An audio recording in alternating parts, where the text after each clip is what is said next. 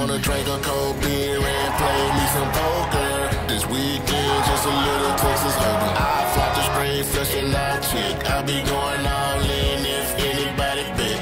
I just wanna drink a cold beer and play me some poker. College Station delivered an unforgettable Halloween weekend. I've never been before, but I'm sure it won't take me very long to come back.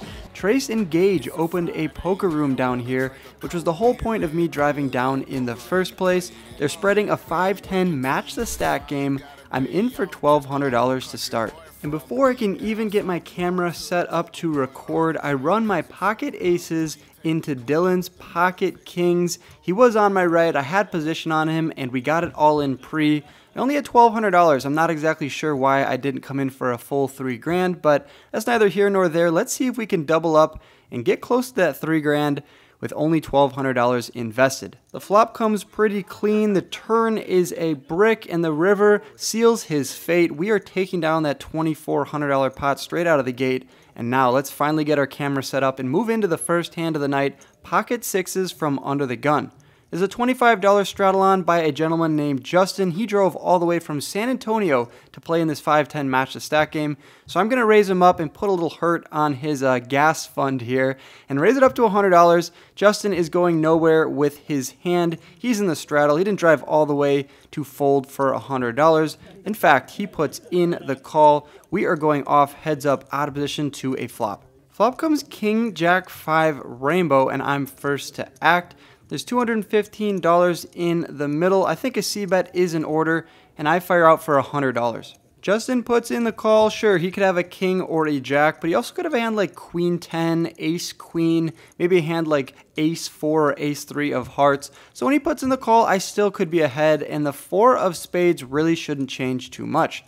There's $415 in the middle, and I think I like continuing for all of those reasons. Got to go large here. I go around 2/3 the size of the pot, which gets the job done, and we are taking down the second hand of the night. Things are going pretty swimmingly so far. I look down at Ace 5 of diamonds from the small blind.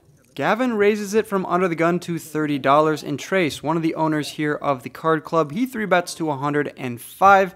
Action folds around to me in the small blind, and I decide to come in for that sneaky 4-bet with the Ace 5 suited. We're blocking pocket aces and Ace King. We're also blocking pocket 5s for what that's worth. We can back into a straight. I like my hand here. The only thing of note is that when under the gun raises and then +1 3-bets, those are some pretty strong ranges, so maybe Ace 5 of diamonds would be better suited if it was cutoff versus hijack or cutoff versus button, but let's see what happens in this exact spot. Sure enough, my suspicions are confirmed. Gavin from under the gun 5-bet jams for $1,100, and Trace decides to call off. I'm getting out of there. So be it. I am blocking pocket aces. It's likely one of them has a very strong hand. We fold our cards, but let's just see what happens exactly in this hand. As you can see, Gavin had queens, Trace had Ace King, and they run it out with a king coming on the flop, and Trace is going to take it down on his home court. He owns this room. He owns this table. He's taking down that pot. Nice hand, sir. All right, Trace finds himself in this one again. The $25 straddle is on. He raises up to $60, and the cutoff puts in the call. I decide to put in the call with my favorite hand, pocket 7s. They never let me down. I decide to put in the money, and we are going off heads up to a flop with Trace. Let's see if we can give him some run bad. Oh my gosh, look at this flop. Queen, Queen 7, bang, we flop a boat. Better than that is he could have any queen, right? And he's just going to be in a world of hurt. I check it over to him. He fires out for $100, and I am not going to spring the trap just yet. I decide to put in the call, bringing us off to the turn, which comes a brick, the 5 of hearts. Now I'm hoping somehow he has pocket 5s. I really don't want him to have Queen 5 or Queen 7. Not many combinations of that left in the deck. I check it over to Trace for a second time, and somehow he checks behind. That is not good news. Maybe he's slow playing and trying to trap me. That's all I can hope for at this point. But when you have 7s full, you want to get some money in against a queen. So when the river comes the 4 of clubs, I have to make up for that missed street of betting on the turn. There's $415 in the middle, and I look over at Trace's stack, and he has a good amount behind, around $1,600. Quickly pause the video here, you guys, and let me know down below, what sizing do you go for? Do you go around $200 just trying to get value from a hand like pocket 10s or pocket 9s? Do you overbet here and make it $600 or $700 and try to target maybe a queen if he has one, or still those hands like 10s and jacks, maybe they would pay it off for an overbet if I made it look like a bluff? Or do you go for the jugular and just rip it all in and hope to God that he has a queen? That's what I decided to do. I got extremely greedy here and I ripped it all in for a 4x pot size bet. Is this ever a bluff? You guys tell me. As you can see, I have sevens full of queens, so I'm not really sure how well I'm balancing this. And Trace goes into the tank and says if I would have checked it over to him, that's what he was going to do. The good side of that would be if he had a queen and he'd do that for value. However, if he was saying that because he would have tried to bluff me, now, well, we just lost out on a lot of money. So I'm definitely hoping he has a queen in this spot.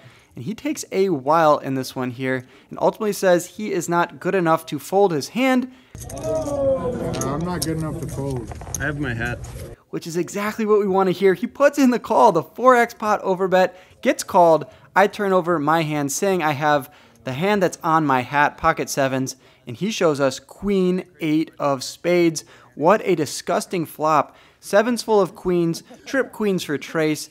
His hand is going down in flames, and we get paid for a $1,600 river bet there, and gonna take down that $3,700 pot.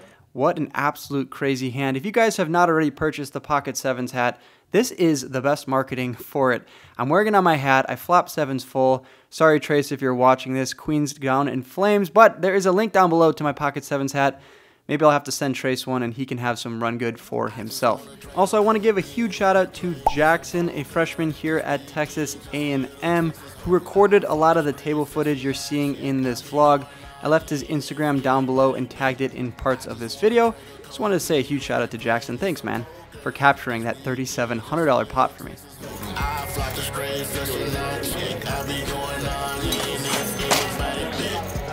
It's a Friday night, I wanna drink a cold beer and play a little poker. I ain't played in a year. Been working too. All right, with some newfound chips. Remember, we only bought him for $1,200 here, and we're up to $3,700 in our stack. We're gonna battle once again Justin with $3,800 in his stack, straddles it to $25. I come in for a raise to $75, to which he says, no, we are 3-betting that to $300. We are both playing super deep here in this 5-10 game. I decided to put in the call, try to flop myself a set, and proceed from there.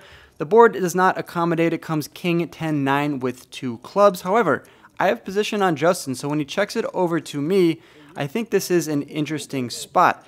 Could go for a bluff here and try to get him off a hand like 9-8 or 9-7 suited. Maybe he has ace-queen, ace-jack, and would probably fold to 1 bet. But that's a little bit ambitious. I'm going to check behind on the flop and see what happens on the turn.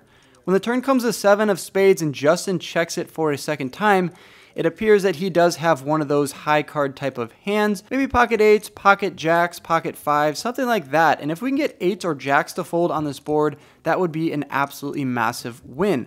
So when he checks it over to me for a second time, I smell weakness and I'm going to pounce. I fire out for $400, which is around 2/3 the size of the pot. He could still call me with a hand like ace-queen or ace-jack of clubs, hands that I have beat but still have some equity, so I kind of like this $400 bet, getting some better hands to fold, maybe getting called by worse, and I think he should play pretty face up from here on out. He decides to put in the call, so no fear, the 5 of spades comes on the river, and Justin checks it for a 3rd time. If we want to get some of those better hands to fold like 10-8, maybe pocket 8s or pocket jacks, gonna have to go for another bet here, $1,400 in the middle, and I decide to size up, putting maximum pressure on any of those 1 pair type of hands, and fire out for $1,200 to go. Justin doesn't snap fold, which isn't great news because that would obviously be ace-queen or ace-jack. Now I'm putting him on a 1 pair type of hand. Since I have pocket 6s, the only things that make sense are pocket 8s, pocket jacks, maybe a hand like queen 10, jack 10, maybe 9-8, 10-8, all of those good things. And those hands have to fold to this $1,200 bet, right? Wrong. Justin decides to put in the call. He was a little bit stronger than most of the hands I mentioned, but pocket jacks make an incredible call here. I thought he was a good player from just observing his table play, but after he calls my bluff here with pocket jacks on a king 10-9-7-5 board, now my suspicions are confirmed. Justin, definitely a great player from San Antonio. Nice hand, sir. Taking down that $3,800 pot. I'm giving back some of the profits I took from Trace and handing it over to his neighbor, Justin. All right, we didn't drive 3 hours by ourselves down to College Station. Our buddy Andrew from TCU, he decided to come along with. You guys might have seen him in a few of the intro shots. This hand is against Andrew. A little bit of friendly fire in this one. Let's see who comes out on top. I straddle it to 25. Andrew from the +1 raises it up to $90, and Dylan on my right puts in the call as well. I decide to complete. It's only about another $65 more to go. 8-6 suited seems pretty great. In the flop comes Queen 7-6 with 2 clubs. Dylan checks to me, and I check it over to Andrew. His +1 range is going to be very strong. Over pairs, pocket queens. He could have ace, queen, king, queen. And then a lot of his draws that are very strong would be like ace 10 of clubs, ace 5 of clubs. So no sense in betting into Andrew. He fires out for 125, and Dylan gets out of the way. Now when we make bottom pair, we also have a backdoor straight draw. It's against Andrew. I will be out of position the rest of the hand, which isn't great. But still, I kind of want to see what happens on this turn. I decide to float him, put in the 125. Sure, I have bottom pair, but most likely I am way behind Andrew at the moment. When I put in the call, and the turn is not a great one, it comes as 7 of clubs. Nothing for me to do other than check it over to Andrew, who pretty quickly checks behind. Now, he would be doing this for pot control with all of his ace, queen, king, queen, maybe even pocket kings without a club would decide to check this turn. So if the river comes another scare card, I probably could bomb it and get him off of a one pair type of hand. However, that is not the case when the 6 of hearts peels off on the river and we back ourselves into a boat. There's 525 in the middle, and in case Andrew somehow has a flush and was trapping on the turn, or in case he has a queen in his hand, I want to go large here, make it look like somehow a bluff. 525 in the middle, and I fire out for 450. And Andrew probably takes 2 seconds before putting in 1 chip, indicating a call. I show him the bad news. 8-6 of spades is going to take down ace, queen of diamonds. So he had a monster, and somehow, someway, the fish lucks out in this one. The blind squirrel finds a nut every once in a while. And sorry, Andrew, this squirrel is taking down a $1,400 pot. Ship it over to me, dealer. All right, 3 hands left to go in this one. We battle with Trace. Once again, from the low jack, he raises it up to $75. Actions on me from the cutoff. Got to come in for a 3-bet with a beautiful ace-king offsuit. I make it $250 to go. Trace puts in the call. We whiff the flop when it comes 10-4 deuce, and he checks it over to me. Could be checking behind, could be going for a c-bet. That's what I decide to do. 150 is the price if you want to call Trace, which he doesn't. He wants to raise it up to $400. At this point, he's representing some strong hands like pocket 4s, pocket 10s. He also could have ace 5 or ace 3 for a wheel draw. And then, of course, a lot of his diamond draws would want to raise this flop as well. However, if you look at my holding, I have the ace of diamonds in my hand. So I'm blocking all of his nut flush draws and all of his nut wheel draws like ace 5 of diamonds and ace 3 of diamonds. So that reduces a lot of his hands there. And yeah, I don't really know what I'm saying at this point, but all I know is I can't fold ace king with the ace of diamonds. I put in the call, and let's proceed to a turn. The turn comes the 3 of spades, so now ace 5 of hearts gets there from Trace's perspective.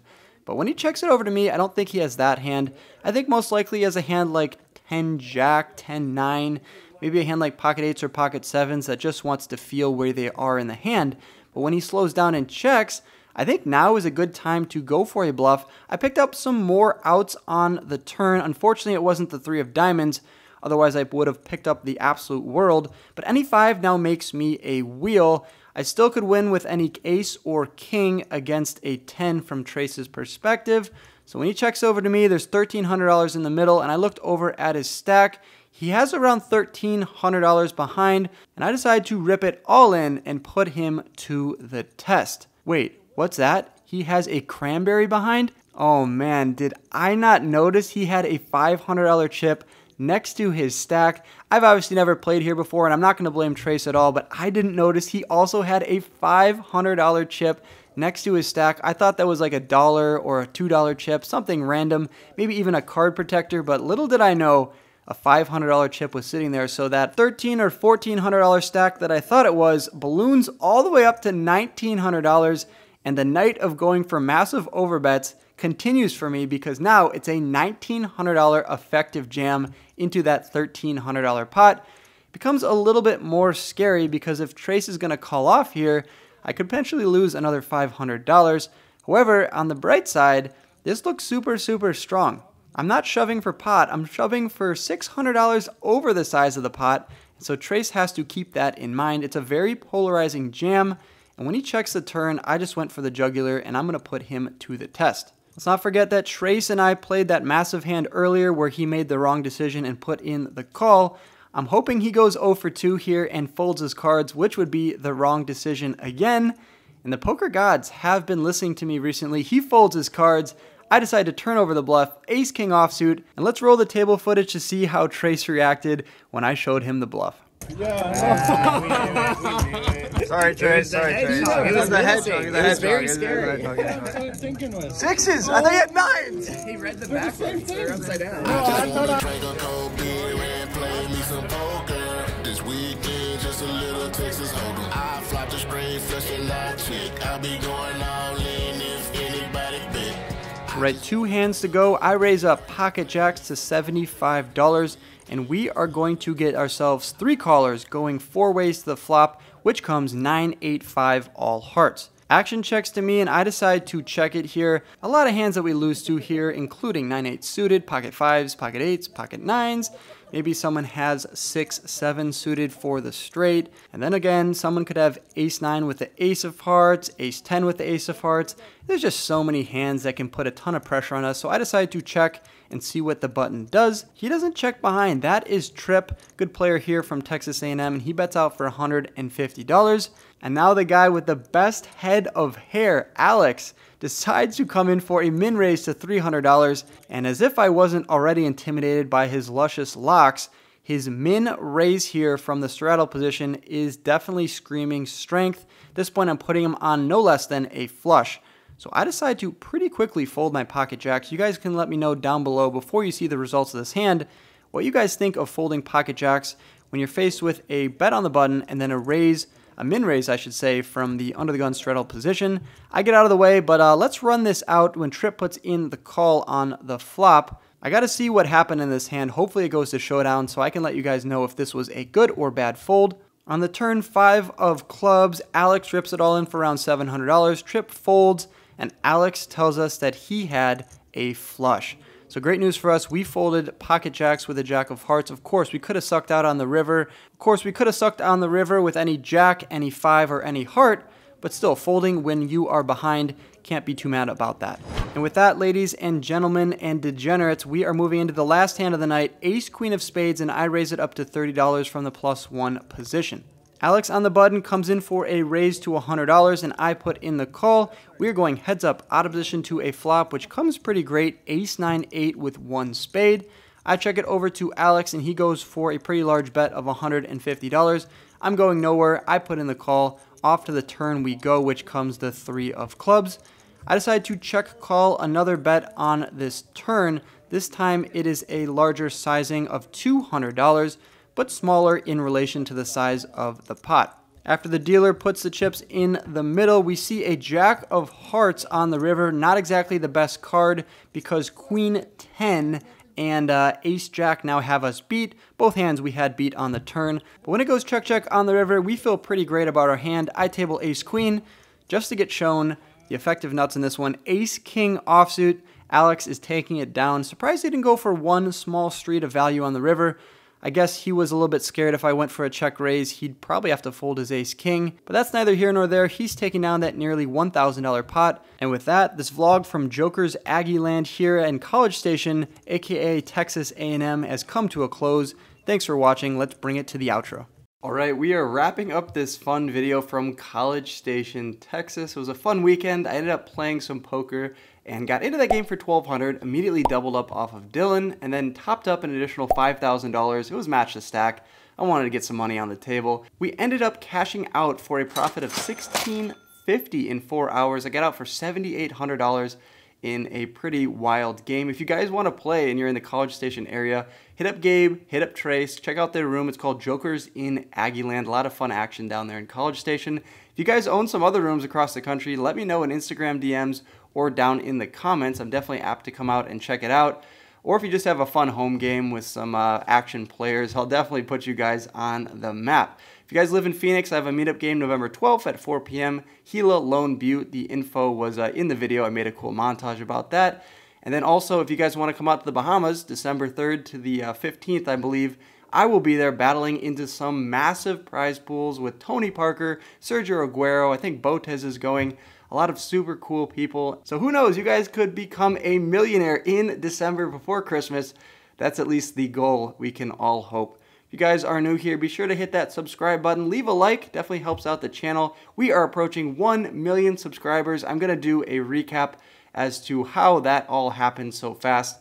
Get a lot of comments saying that I bought subs and all that stuff, but that's not the case. It's all shorts, and I'll do a recap probably in the next few videos of how that all happened. Good luck on the felt, you guys. I'll catch you in the next video as always. Peace!